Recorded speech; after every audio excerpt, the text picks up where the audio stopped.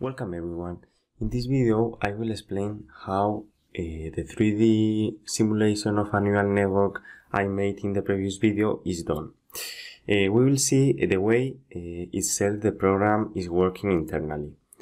Also, we will see what you are visualizing in the network that many of you ask me of what you are seeing there. And finally, I will show you how you can test by your own this simulation and learn with it. First of all, I will talk about a bit of neural networks. What you are seeing here is part of the neural network, and you can see that we have an image that in this case is the input of the neural network, and also we have some digits from 0 to 9 representing the desired value the network we want to predict, right? And in the middle you are seeing some weights and neurons, okay? The spheres and neurons, and the weights are the connections between the neurons, okay? It's important to know that the algorithm that is behind this is the feed-forward and the backpropagation, and they are based on calculus optimization in a multidimensional way. The feed-forward get the image, okay, the 7 for example, and it will process it with different composition of functions, and it will output the prediction the network thinks that this image is, okay?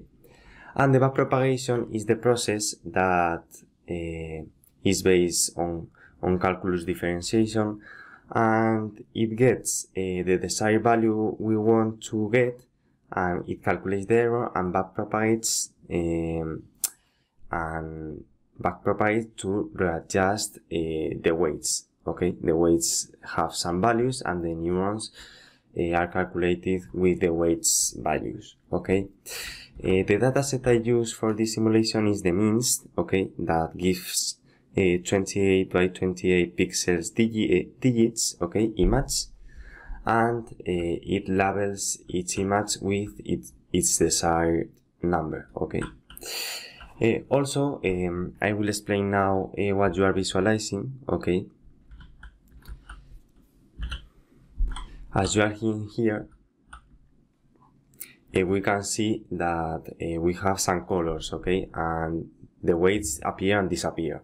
This is consequent of how I design this visualization, okay. If we pause the simulation, some neurons don't have weights, and this is because the weights, in this case I put that they are less than 0.5, okay. If a neuron of the previous layer or the next layer is less than 0.5, we don't draw this weight, okay. And the colors are used depending on the value, okay, of the weight, okay. If it's more than 0.5, it's green, and if it's less, it's red, okay. And that is what you are seeing. So we only put in a way, we only enable the weights that are more than 0.5, okay, and we only see that. That is why here, for example, okay, you can see that only the weights, these are not activated, and only the neuron that is activated has its connections, okay. So that is the visualization, okay. Also, we can see that this is the normal topology. We have some layers, okay, of neurons, but I have also an implementation, okay, with random positions of the network, okay, to make it more impressive. But this is not anything more than changing the position randomly of the neurons, okay. And also, you can see that now we are training, okay, we are doing the feed-forward and the backpropagation of the network, but we can swap this mode with a key, okay, and now it will try to test with a testing dataset, okay, and it will see how the network is performing. So the more data we get the network to analyze, it will have better predictions. Okay, I will explain now the labels that you are seeing in the left. Okay, we can see the confident. This is the max value that you are seeing here. Okay, for example, the 6, that is right. Okay, the max value, we see it has a value, so in this case it's 0.531. This is the confidence that the network has on this prediction. Okay, then we have the correct number answer. Okay, that is 6, and this is from the dataset label. And then we have at the bottom the hit ratio, that this is the amount of times the network has done a right prediction. Okay, so it will increase depending on how much we train the network and with how much epochs that are the loops of the entire dataset, and how big is our dataset.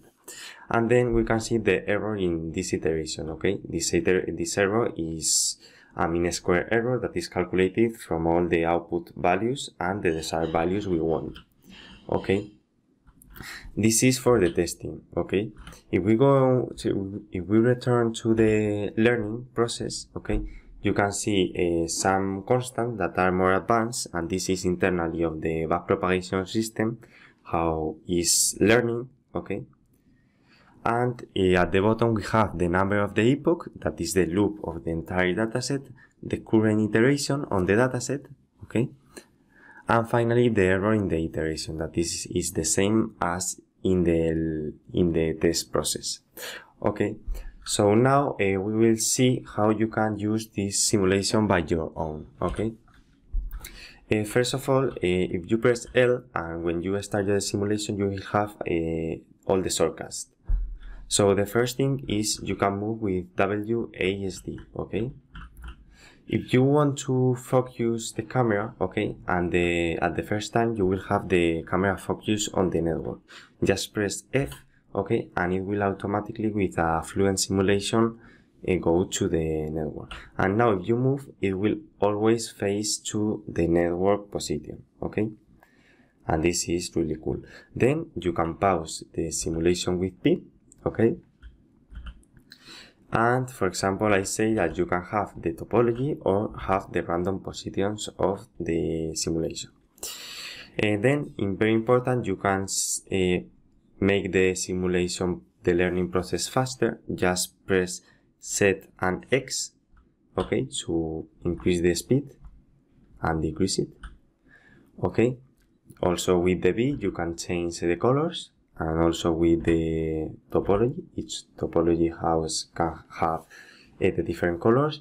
Then another thing that is really important is you can speed up the movement with the shift. Okay, and decrease the movement with the control. Okay, if you want to make a cinematic video, just press control. Okay, okay, and then to swap between learning mode and training mode, learning is 1 and testing is 2. Okay, testing, learning, and it will reset when you change between modes. Then for visual enhancements, you can have with the T, you can change the skybox. Okay, different skybox. Then you can hide the UI with the H. Okay,